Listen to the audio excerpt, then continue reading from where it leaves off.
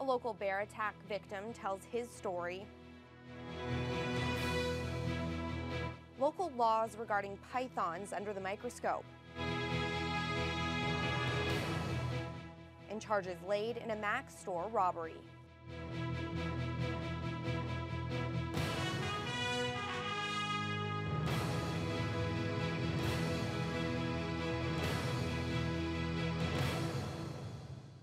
Good evening and thank you for joining us. Well, the Thunder Bay man who escaped a bear attack Saturday morning is telling his ordeal. Trevor Miller was out for a walk with his two dogs at a provincial park in Ignace when they were attacked by a predatory black bear. The 2-hour standoff claimed the life of one pet, leaving Miller without one of his best friends. Nate Jones tells his story. Poor Trevor Miller, he didn't even see it coming. Out for a walk at Sandbar Lake Provincial Park with his dog and his sister's dog, Miller decided to take a break at a picnic table. He was blindsided from behind by a fully grown black bear which knocked him to the ground. Panicking, he attempted to grab the two dogs and wade deep into the nearby lake. My bag was on the shore that he batted around a bit and I had a camera in it. And at the first, I thought, I hope he doesn't break my camera. I was like, then I realized, like, this isn't over. This isn't, this is happening. Like, it didn't feel like it was happening. From there, it was about 2 hours of the bear attempting to attack Miller and the dogs. More than once, it swam out to get him and was turned back after being hit on the nose with a stick that he found. Yelling at the bear with one dog on his shoulder and one under his arm, he did everything he could to deter the animal. After a while, it looked like the bear had left. I ran up to the picnic table and I grabbed the leashes and I ran back to the water. And before I was at the water, he come out at the picnic table again. It was like he knew where I had to go, and he was just always right behind me or right in front of me. And finally, they managed to get away and started to run. Miller looked behind him and the bear was following. Armed with a pocket knife and a stick, he faced off with the bear twice. The third time, his sister's dog, Spyro, stepped up. He just walked right up to the bear, and the bear, just raised up and just like grabbed him and ran. And like my heart just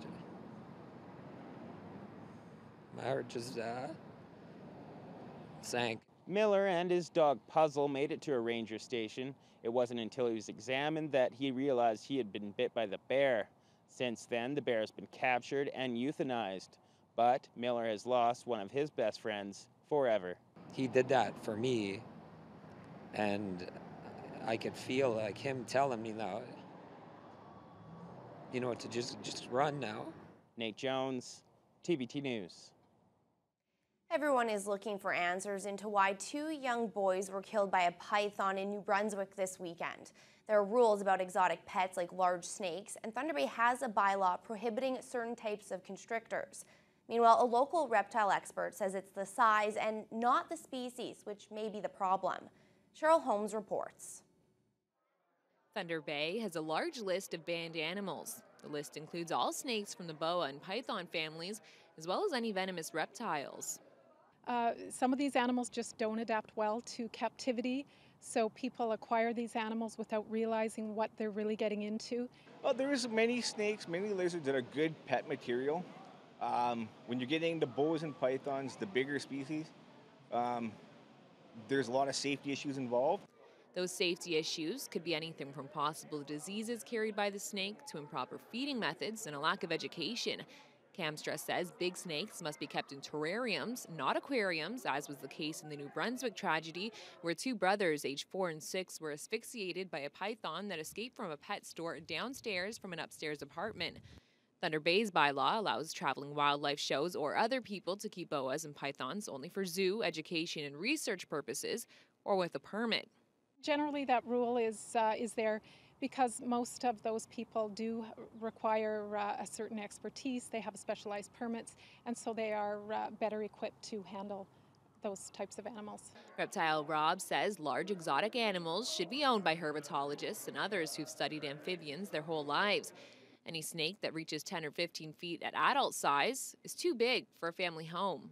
You can tame them to a degree of handling them, but there's always handling issues. Anything over 6 feet, regardless if it's a corn snake, garter snake, anything, okay? Anything over 6 feet is guaranteed you got to get another person involved. Reptile Rob says generally the larger species of snakes shouldn't be kept as pets, but if you do want to have a snake as a pet, a smaller guy like this is probably a better choice. Cheryl Holmes, TVT News. We'll have more on that tragic New Brunswick case coming up a little later on. Well, after a thorough international search, the Community Economic Development Commission has found its new CEO right here in Thunder Bay. Former Resolute Forest Products General Manager Doug Murray will be stepping into his new role next week. The chair of the CEDC and local politicians welcomed Murray into the position today. The newly appointed CEO says there's a lot of his agenda that needs to be addressed, with mining readiness near the top of the list. He is ensuring Thunder Bay is prepared and ready for spin-off jobs being created. Murray adds it's important to invest in a variety of businesses to keep economic growth stable. Diversification is really important so that we don't have all our eggs in one basket. It doesn't mean that forestry still isn't important, because it is. The grain handling business is still important, but we need to grow other parts of the business. You know, healthcare. Look at how healthcare has expanded. The chair of the CEDC, Pauline Sutter, thinks they have the right man for the job because of his engineering education and strong business background. He's got a very strong background in a lot of things that are relevant to us here, in energy, in forestry, in value-added forestry, and he's got a great breadth of knowledge and understanding of our local economy. Murray replaces former CEO Steve Demings, who resigned in the spring. Well, it was an opportunity for northern municipalities to have their voice heard. Minister of Infrastructure and Transportation Glenn Murray was in Murillo today, speaking with officials about issues currently being faced in their communities. As Courtney Rutherford tells us, a new program worth tens of millions of dollars could lead to infrastructure improvements starting as early as this fall. Decisions in the north about the north should be made by people in the north. It's all about revitalizing roads, bridges, and critical infrastructure in northern municipalities. A budget of $100 million could help small, rural, and northern communities take on projects that will help improve transportation of people and products, and ultimately create more jobs and a more inclusive place to live. We have been building high-quality research facilities here. So it's not just about pipes and pavement, it is about that, but it's also about the education, the law schools, that give Northerners more choices and more ability to build their economy here and stay here and be able to go to school here. $100 million would be available October 1st of this year. However, the one-year fund could become permanent as part of the 2014 Ontario budget. Local representatives gather here to give feedback and discuss where the money ultimately could be going. MPP Bill Morrow says the upgrades in these municipalities won't be able to be completed on their own. Quite frankly, they can't do it without provincial help. And as the minister has said earlier, it would be really wonderful if the federal government would find some capacity to step up to the plate, especially on the highway issue, and aid the province in what it is we're trying to do. And then we think we could already certainly go a lot farther than we already have. And that is exactly what the mayor of Oliver Papoonge, Lucy Kloosterhuis, is dealing with. She says a bridge located on Harstone Road needs significant repair. But with a price tag well into the millions, she says they need support in order to get the job done. There are some municipalities, as stated at the beginning of this meeting, do not even have the funds to do an engineering study, which is a requirement to apply for the funding. So we have to look at it from the perspective of all different sized communities, and I hope that happens today, and I hope that's taken back to Toronto. The consultations held in Murillo will help the province build on existing policies and begin to develop an infrastructure program that will respond to the needs of the municipalities. The money will start funding projects beginning this fall. Courtney Rutherford, TVT News. A Thunder Bay man has been arrested and charged in connection with a robbery that occurred at a Mac store Saturday evening. At approximately 9:30, a man entered the store armed with a syringe. Police say he made off with a small amount of money and there were no injuries. The suspect did not wear a mask, and surveillance cameras provided a clear view of the suspect. City police say a 28-year-old man was arrested yesterday on the sidewalk in the 500 block of East Victoria Avenue. He remains in custody and will appear in court at a later date. Meanwhile, 2 men are in custody after a bust at the Drug Enforcement Unit and the Guns and Gangs Unit.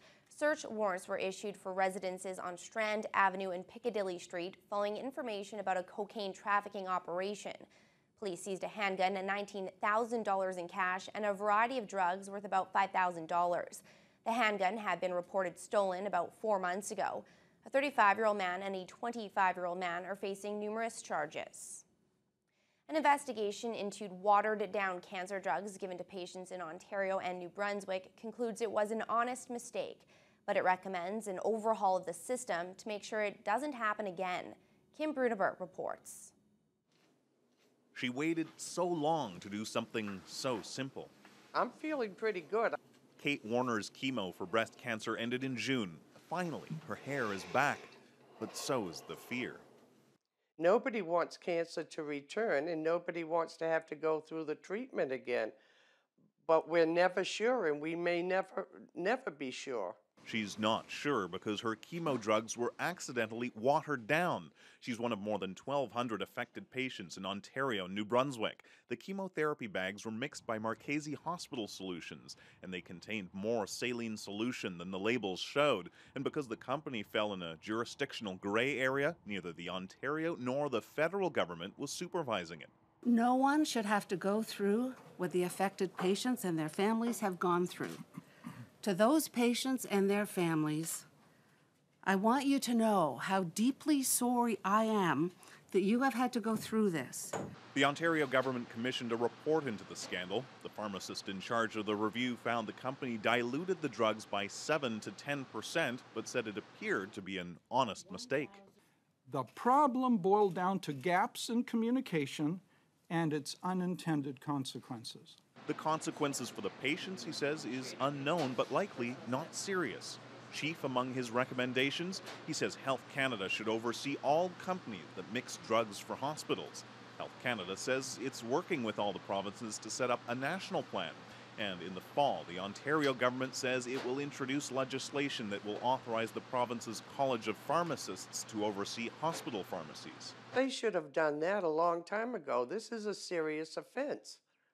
You can't play with people's lives like that. Warner says she's disappointed. A report with no blame and no punishment, and for her, still no answers. Kim Brunhuber, CBC News, Toronto. The Thunder Bay Regional Health Sciences Centre and the Health Unit have declared a C. difficile outbreak over. The bacterium can cause mild to severe diarrhea and intestinal conditions like inflammation of the colon. The outbreak was contained to 2 inpatient surgical floors of the hospital and lasted for 3 weeks. A total of 5 cases were confirmed. A shiny new Great Lakes vessel, which is named after our city, is making its maiden voyage. The Thunder Bay is the latest Trillium-class vessel in the Canada Steamship Line's fleet. The ship picked up a load of iron ore pellets in Michigan and stopped today in Port Colborne, Ontario, where CSL officials celebrated its arrival with a formal ceremony. It will now head to the Port of Quebec to be unloaded. The Thunder Bay is one of 4 new CSL vessels built in China. It uses 15% less fuel than older vessels and also releases fewer emissions. Thunder Bay Port Authority CEO Tim Heaney says he's unsure whether the ship will visit the local port this season, but he says they're planning a large celebration for whenever the Thunder Bay does make its first stop here.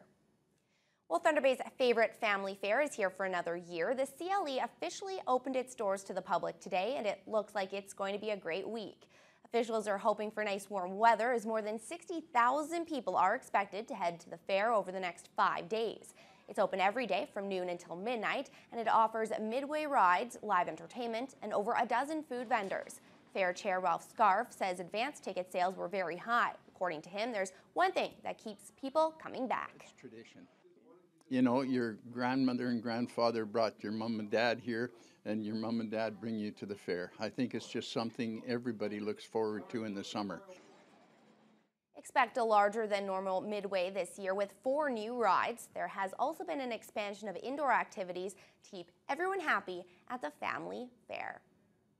Looks like a lot of fun. Well, here's hoping the weather cooperates for them, unlike last night when the Border Cats and the Canadian Senior Little League Championships were rained out. Hopefully that won't be the case tonight, Sarah.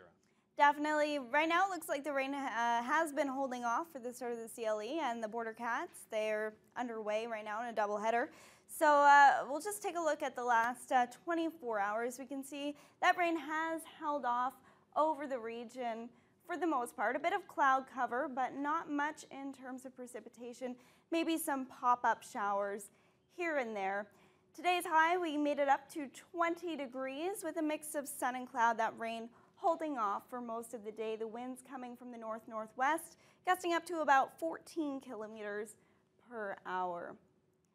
Across the region right now, still quite cool for this time of year. Those temperatures in the mid to high teens, a bit cooler in Red Lake where they're currently sitting at 12 degrees, and Big Trout Lake also at 12.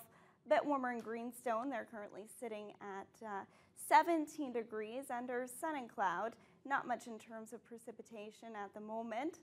Thunder Bay tonight, clear skies, so not much in terms of rainfall overnight, dipping down to about 7 degrees.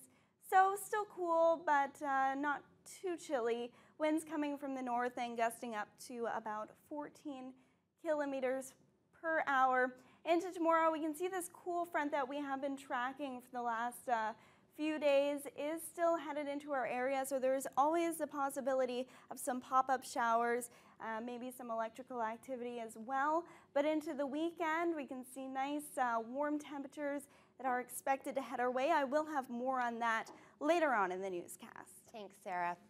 Well, U.S. President Barack Obama has canceled his trip to Russia. We'll have that story and more for you as your Wednesday News Hour continues. They slipped back into Cold War thinking and a Cold War mentality. To wiretap anyone.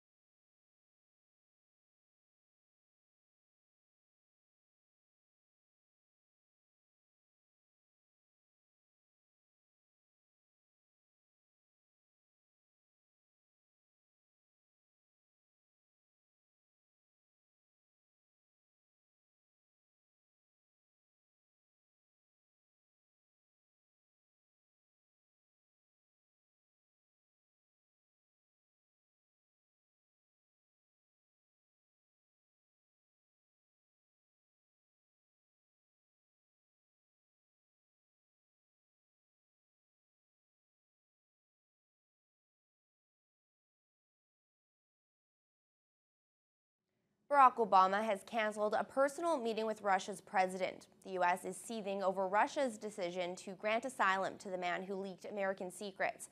And that's not all. Carolyn Dunn reports. Barack Obama. Could there be anything more American than a U.S. president appearing on a late-night TV talk show to make his case in a foreign policy squabble? A harsh rebuke from Jay Leno's couch aimed squarely at Russia. There have been times where they slip back into Cold War thinking and a Cold War mentality. To wiretap anyone. This man, Edward Snowden, is the straw that broke the camel's back.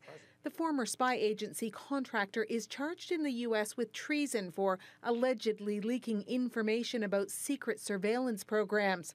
In a move they must have known would infuriate the U.S., Russia granted him asylum. Even though we don't have an extradition treaty with them, traditionally we have tried to respect if there's a lawbreaker or an alleged lawbreaker in their country.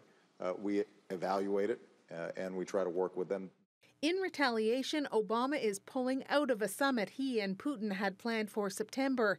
The Snowden issue is just the latest crack in an already uncomfortable, fractured relationship between the two presidents. They've just never clicked.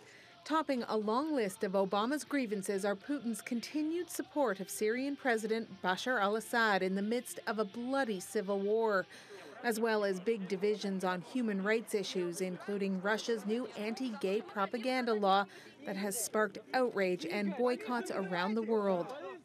It's important for us to send a message that we're not in a place of comfort with where he's headed on a whole list of issues. It's all proof, says the Kremlin, that the U.S. is incapable of developing relations on an equal basis. Still, Russia says the invitation stands. The White House confirms Obama will attend the G20 in St. Petersburg as planned, but he won't be meeting with Putin.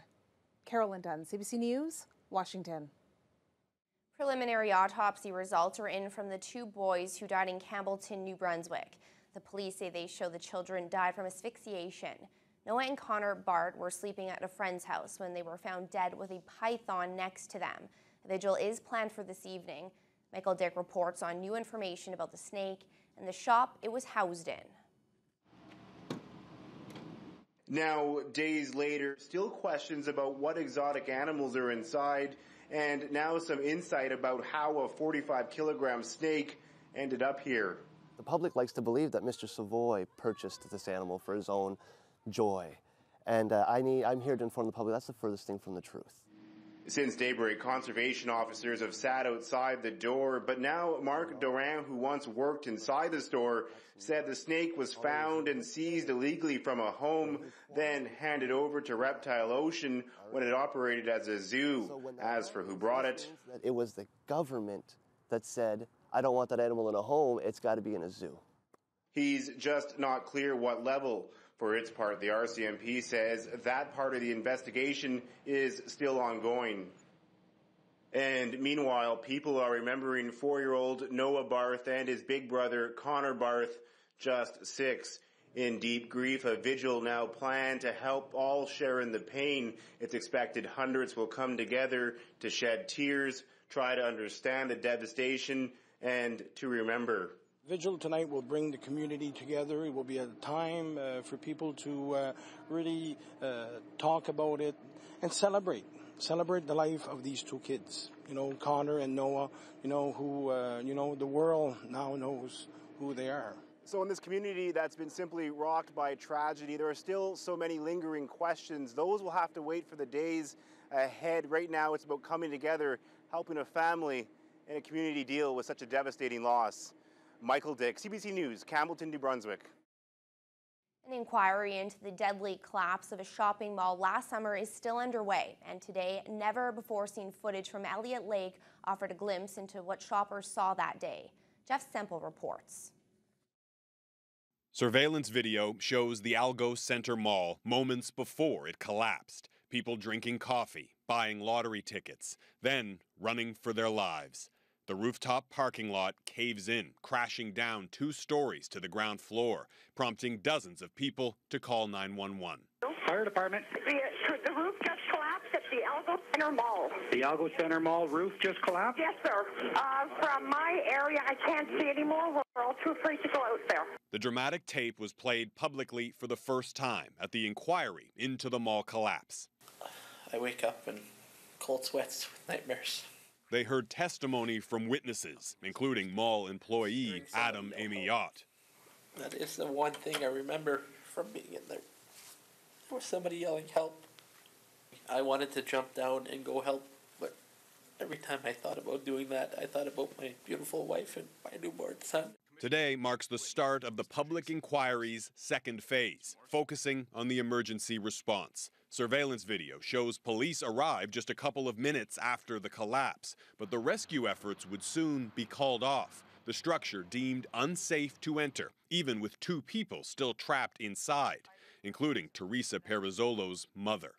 They basically said it's over, and the only way to get my mother's body out and Lucy's was to demo the mall. 2 bodies were eventually pulled from the rubble. More than a year later, the inquiry will now try to answer a question that still haunts this community, whether the decision to suspend the rescue effort was the right one. Jeff Semple, CBC News, Toronto. Ontario's Advocate for Children and Youth issued a report today chronicling persistent problems at the country's biggest jail for young offenders. Ron Charles has the story.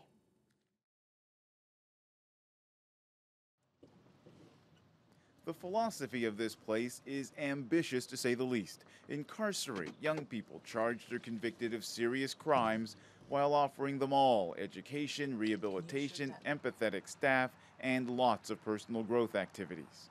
I think they're at a tipping point where we can move towards that promise or drift from it. With on average 75 youth in custody at any one time, the McMurtry Centre is Canada's largest youth jail.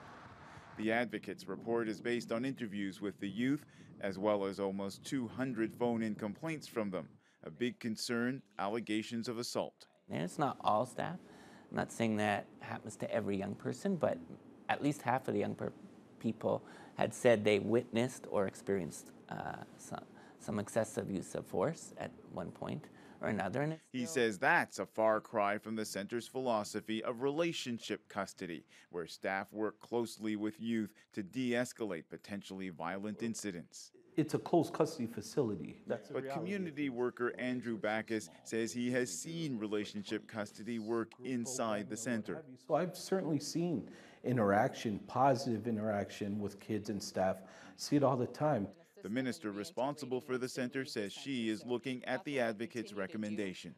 Can improvements be made? Improvements can always be made in any of these centers, and we'll continue to work with the Advocate and work with our agencies to move to that end. The Advocate says he's been dealing with the same kinds of complaints from young people since 2009, when the Roy McMurtry Youth Centre first opened. Ron Charles, CBC News, Brampton, Ontario. Perhaps you can't fathom leaving Fluffy or Fido at home when you get on a plane, but for fellow airline passengers with allergies, a pet under the seat next to them may pose a serious health risk. Aaron Saltzman reports on a new rule that has pet owners talking. At 4 months old, Quincy is about to take her first flight, and she'll be right next to her owner the entire way. I wouldn't bring her if she had to go underneath the airplane in the carriage. I wouldn't bring her on the trip with us. But Quincy could be grounded, at least temporarily, under new regulations announced this month. The rules come from the Canadian Transportation Agency, which received a complaint from a woman flying on Air Canada. She's an asthmatic who also suffered a severe allergic reaction when she was seated behind a passenger with a dog. Marley Greenglass did not want to appear on camera, but she spoke with CBC News on the phone about her experience. I was like wheezing and I couldn't breathe and I was, covered in my mask, and I think I must have taken 5 or 6 Ventolin, so I was shaking already. This respirologist says situations like that are potentially life-threatening. It could be very serious. They could develop a hole in their lungs that could collapse their lungs due to the pressure changes, and that can even be fatal in some circumstances. The Canadian Transportation Agency agrees. It says someone with a severe dog allergy should be considered a person with a disability. It says dogs should be kept at least 5 rows away from them. And it says if an allergy sufferer is flying on an aircraft without a HEPA air filtration system, the agency says dogs should be bumped to the next flight. The ruling only applies to Air Canada, but WestJet also says it plans to comply voluntarily. It is a polarizing issue for passengers. If they're just going to let people sit at the back, that might not be good enough. Planes are for people, and if you want to transport your pet, transport it down in a container below. The woman whose complaint started all this says the new rules will allow both her and pets to fly on the same plane. The regulations are supposed to take effect next month. Aaron Saltzman, CBC News, Toronto. The British Medical Journal says there's now evidence Chinese bird flu has been spread between people. Previously, cases were limited to people exposed to live poultry that carried the virus. The study says a woman who died of the virus had no known contact with live poultry. It's believed she may have caught the H7N9 virus from her father. He regularly visited live poultry markets. Still, some experts say there's no evidence the virus has developed the ability to spread easily between humans. This new version of bird flu has infected 133 people in China and Taiwan so far. 43 people have died. Let's take a look at the day's market numbers. The TSX lost 56 points to 12,412. The Dow Jones dropped 48 points to 15,470. And the Nasdaq fell roughly 12 points to 36.54. The Canadian dollar closed at 95.94 cents US, down 4/10. Gold was up $2.80 to $1,285 an ounce. And oil slipped 93 cents to $104.37 per barrel.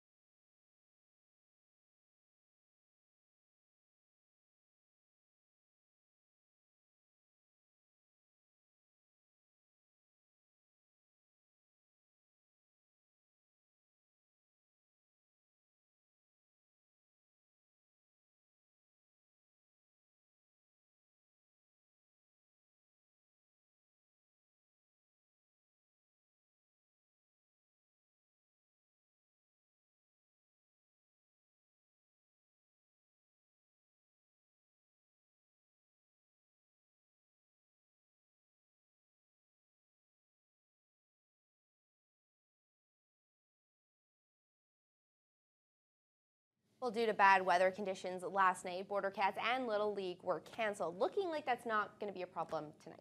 I'm keeping my fingers crossed, and we'll hopefully have the final results for everyone on both those games. Actually, there's 3 games. There's a doubleheader going on at Port Arthur Stadium on the late edition.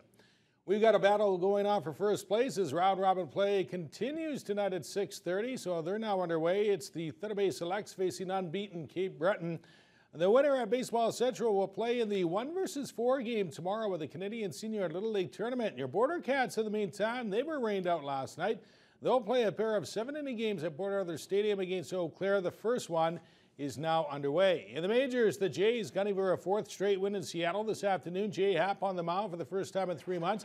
Mariners get to him in the first. Nick Franklin triples past Jose Bautista in right. That drives in Brad Miller in the second. The Jays solve Aaron Harang. Canada's Brett Laurie slaps a single to right. That'll do the job, sending in Edwin Encarnacion. It's 2-1. Light hitting Josh Tolley picks up his biggest hit of the year, nailing a ground rule double to left. Adam Lind and Laurie cross the plate. Jays take their first lead.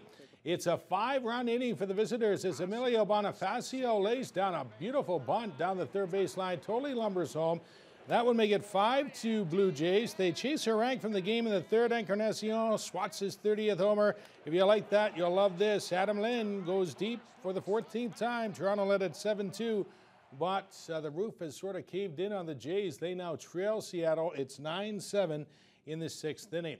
Well, we all know about Patrick Sharp and his accomplishments with the Chicago Blackhawks, but there's a long list of local players with ties to that NHL franchise. In fact, 28 regional hockey players have worn a Hawks jersey dating back to Tommy Cook and Roger Jenkins, who were members of Chicago's first Stanley Cup winning club back in 1934.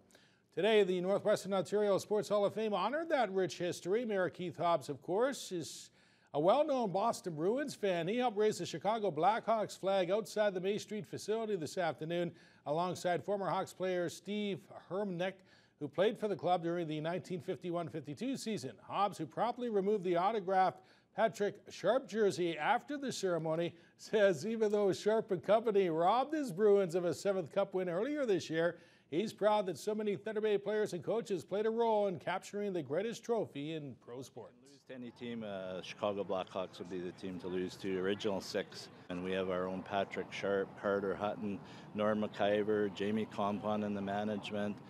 We met a former player from 51-52 here today, and they're a great hockey team, great organization. It's a neat tradition actually we're starting, not just for National Hockey League teams. What we're hoping is teams and athletes from Northwest Ontario who win national or provincial championships or international awards, we encourage them to contact us, and we would love to fly their flag here for a month at the Hall of Fame. They provide the flag, we'll fly it. The flag will fly outside the Hall of Fame until the end of August. At the Ivan Halinka Under-18 hockey tournament in the Czech Republic, Canada needed a shootout to slip by Switzerland 4-3 today. Braden Point had the game winner. Fort Francis beat out Dryden in the Kraft Celebration Tour, collecting over 5,000, make that 500,000 votes in a 24-hour span. That's a lot of voting. Curling Club President Ron Silver says the result is the 3rd highest total TSN has seen in the 5-year history of the contest. TSN will be airing a live broadcast of SportsCenter from Fort Francis at the Marina on August 25th. As part of their victory, $25,000 will go to the Curling Club's new geothermal heating and cooling unit, a piece of equipment that set them back more than $500,000. Silver says the amount of support for the club blew them away. The momentum that's been building in town has just been absolutely amazing. Our organizing committee and everybody involved with it has just stepped forward, and they're so excited about this event. Really outstanding how the way the whole community pulled itself together, and people from across the world actually were having votes from all over the place coming in. It's just absolutely amazing the way the people actually came together and made this thing happen for us.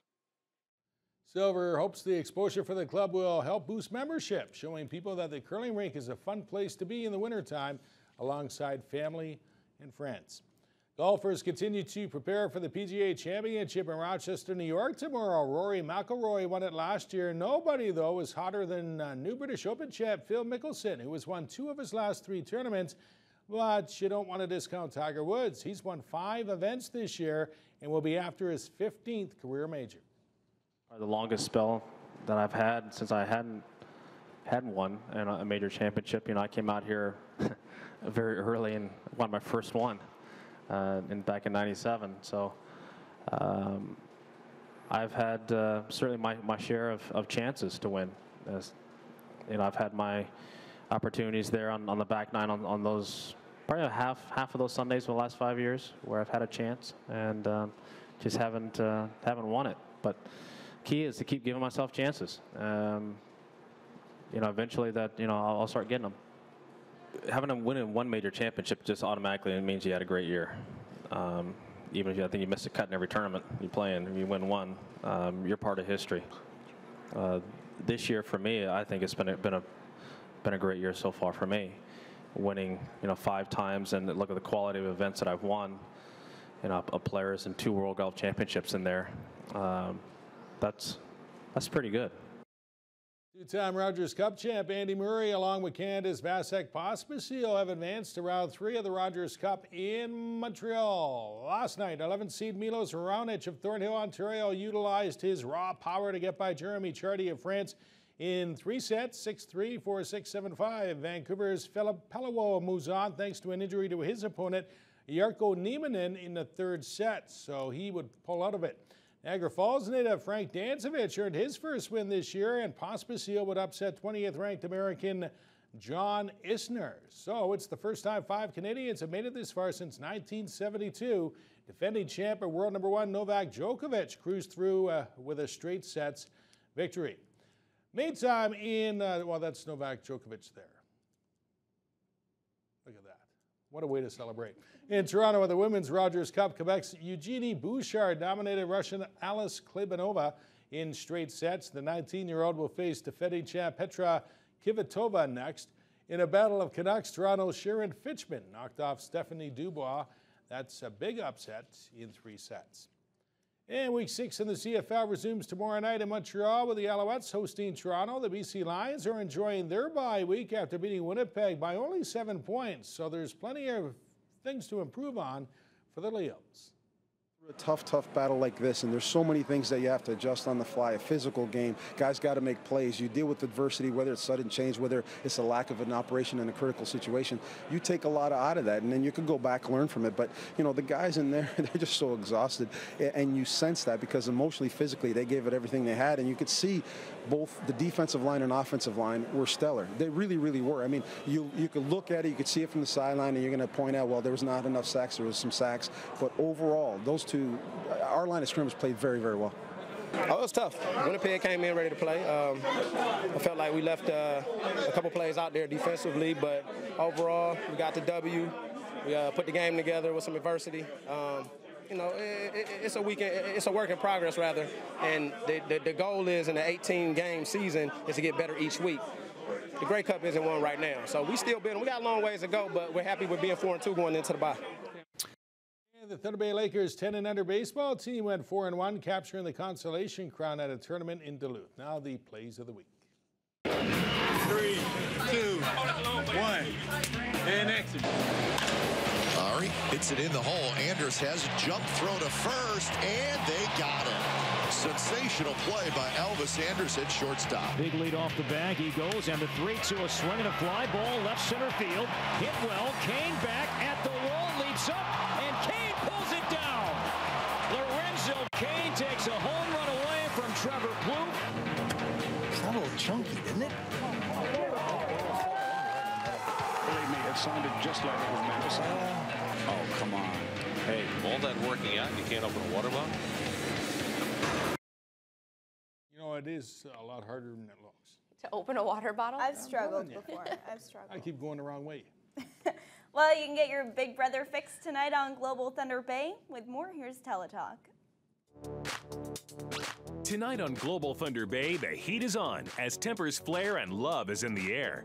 Starting at 8 on Big Brother, it's time for some players to make their move in the household. Then at 9, it's Glee, and the tension between Will and Finn bubbles over into their weekly assignment. And at 10 on Camp, everyone's trying to keep cool as the heat wave descends on Camp Little Otter.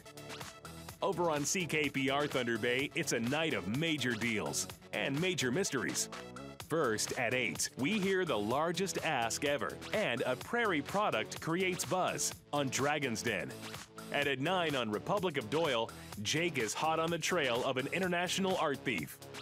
Teletalk is brought to you by Points, the traffic ticket specialists.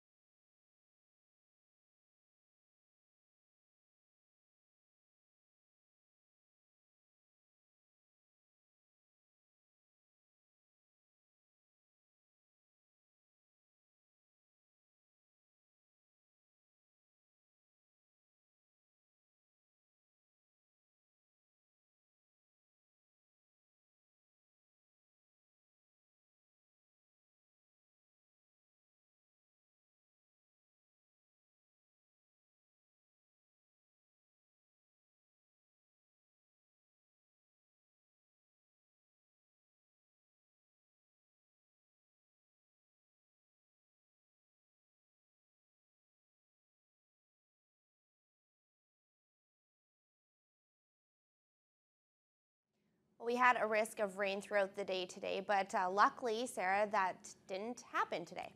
That's right. People might be liking me a little bit more than they were yesterday. I don't know. We made it up to about 20 degrees today, and those showers did hold off. The possibility of thunderstorm never happened. We made it up to 20 degrees under sun and cloud, and those winds coming from the north-northwest gusting up to about 14 kilometers per hour. At this hour across the country, British Columbia was a bit cloudy in Prince George throughout the day. Those temperatures are quite seasonal for this time of year. Alberta is looking at some rain showers. Currently 16 in Edmonton under cloudy skies. Cool day today in the prairies, only 15 degrees right now in Saskatoon. 17 in Regina under cloudy skies as well. Still cloudy once we get to Winnipeg. They didn't even crack 20 today, still sitting at 18 degrees under also still cloudy skies. Much warmer today in southern Ontario. Toronto sitting at 27 degrees at Humidex has it feeling much warmer. Thunderstorm watches and warnings in effect for most of southern Ontario, including the city of Toronto itself. Ottawa and Montreal, 22 degrees under cloudy skies. You wouldn't know it, but that Humidex has it feeling much warmer. Same case in Quebec City, currently sitting at 25 degrees. As we take a look onto the East Coast, Halifax right now sitting at 22 degrees under mainly sunny skies. It's a bit cooler inland, maybe near the Halifax waterfront, but still quite seasonal for this time of year. Fredericton sitting at 23 degrees, a bit of cloud there, same case in Charlottetown. And St. John's is sitting at 12 degrees, which is a bit cooler today, but that is what happens when you're surrounded by water. Today for our area, we can see this cool front that we have been following is bringing a bit of cloud cover, but so far not much precipitation. Same case into early tomorrow. We could get a bit of pop-up shower activity later into Friday, but I'll talk a little bit more about that later on. Across the region overnight tonight, dipping down quite cool, going down to about 5 degrees in Red Lake, 7 in areas like Dryden and Atikokan. For tomorrow, heating up, it's still quite cool for this time of year. These aren't the temperatures that people want to be seeing in August. About 13 degrees expected tomorrow in Pickle Lake. Thunder Bay at this hour, we're currently sitting at 18 degrees. Mostly cloudy skies, so those clouds have come in a little bit in the last couple of hours. Winds coming from the northwest, gusting up to about 10 kilometers per hour. Overnight tonight, dropping down to a low of 7 degrees under clear skies, and those winds switching to the north, but still not really much to worry about there.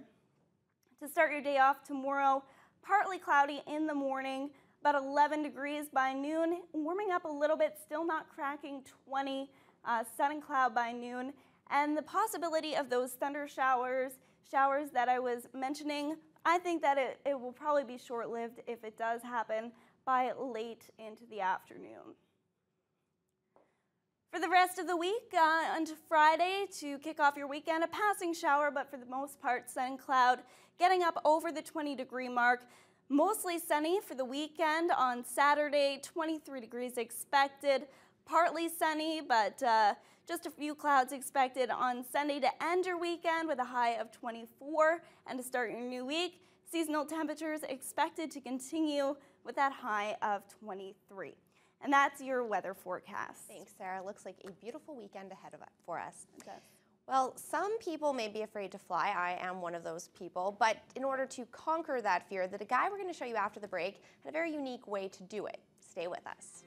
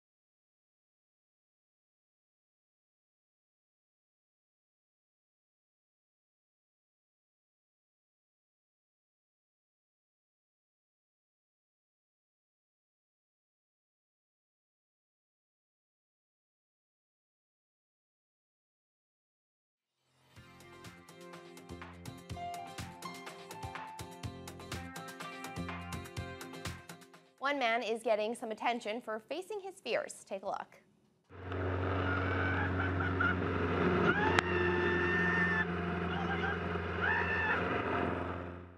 This nervous flyer decided to tackle his severe phobia by taking an aerobatics flight with his friend.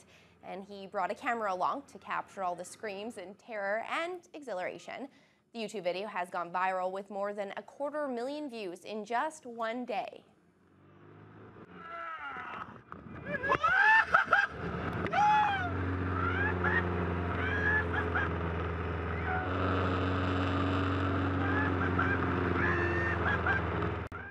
I love watching that. I could watch that all day long.